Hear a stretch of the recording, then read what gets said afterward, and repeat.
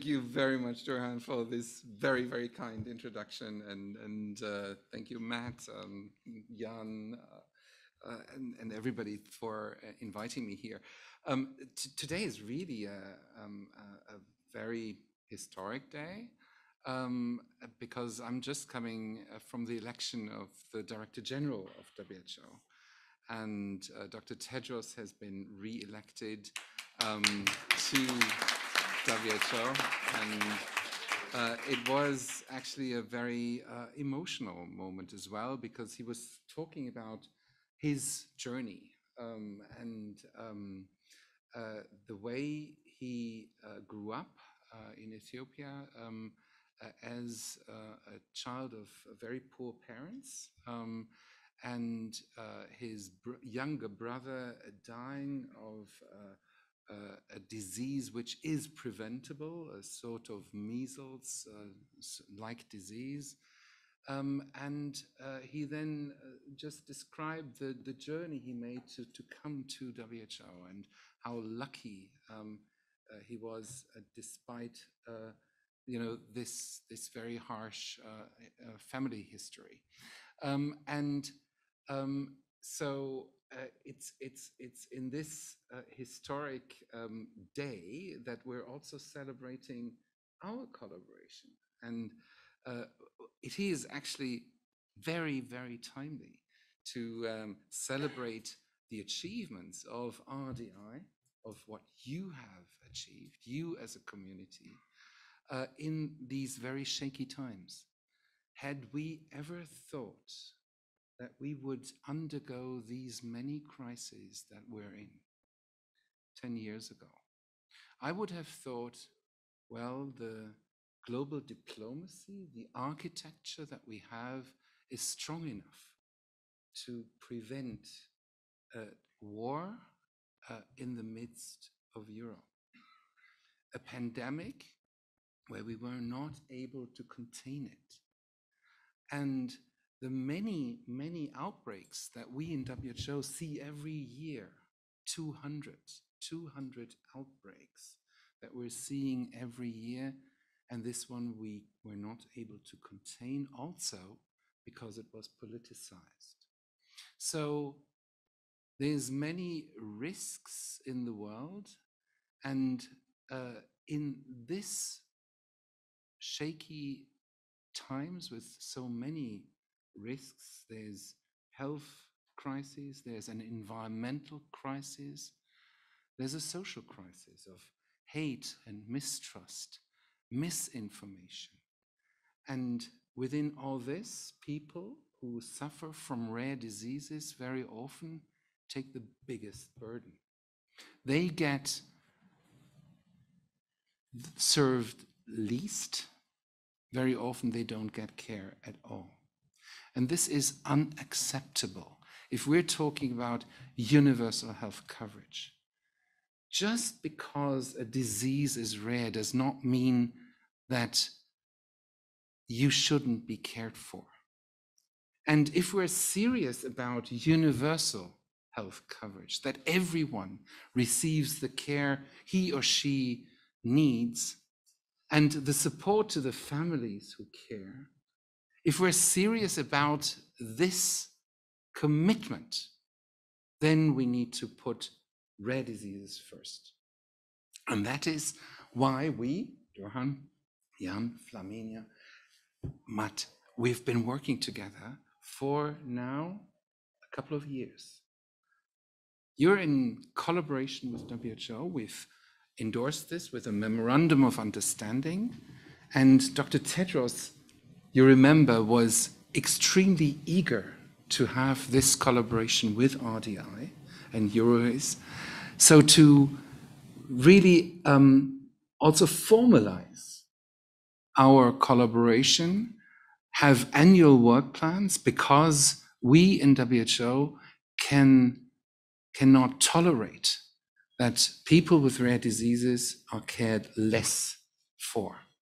And that is why I think there's also a lot to celebrate today, not only because we as WHO are on your side, but also you have done so much work in the United Nations. So the resolution that passed a year ago is actually groundbreaking, because it also gives you all the rights to be listened to be visible, to actually implement and endorse the right to health. It's not charity that people are cared for and families are helped. No, it's the right. Health is a human right, and the health of people suffering from rare diseases, they also have this right. And that is what we want together to enforce, that you are not the bidder at the entrance of the door, but you're in the room, you're at the table when it comes to decisions in healthcare systems.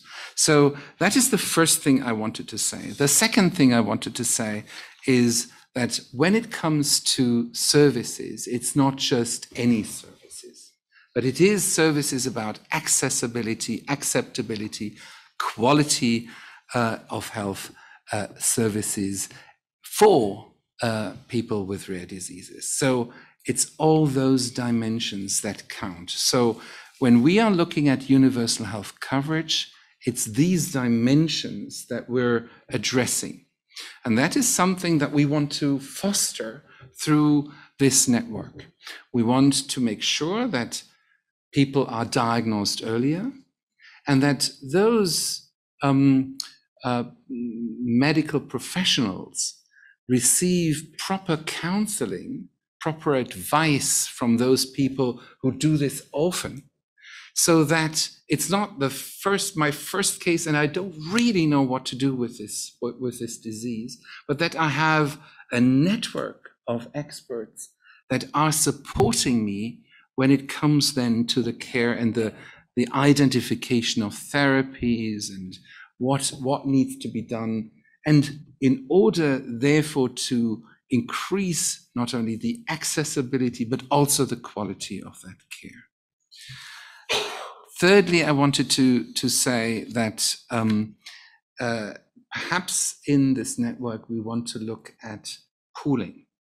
So how do we pool certain disease areas so that we get the critical mass together? So and that might be then something that we're going to look in this collaborative network, where we actually create centers or identify centers of true excellence that are dealing with pools of diseases, where we then can have exchanges with, where I could see, like looking, you said in 10 years' time, you're looking back at today and say, who was there? But also let's have a vision of what do we want to see in this network? And I want to see that there's exchange of experts between different centers of excellence around the world, which have pooled certain disease groups and who then are exchanging the knowledge, are getting sponsorships from various parts of the world, and who then, through this, accelerate the quality of the network. I would also hope to see that there's a use of innovative technologies, and that is, we've been on Teams for 2 years now. Teams only came in just before the COVID pandemic hit all of us, just a couple of months before. And what IT colleagues tell me that, within a 3-year, 5-year period, we're going to see a revolution of IT mechanism or IT instruments that potentially can also help us not only in the exchange of e-health and m-health, but also in surgery, in clinical guidance. So we can actually use IT technology to the best if we do it right. So these are just some thoughts I have for this network. I'm, as you can see, absolutely delighted that we will have this network, that we're identifying these centers of excellence who will work together. And as I said before, I'm really humble, but also proud that WHO can be on your side. So thank you very much.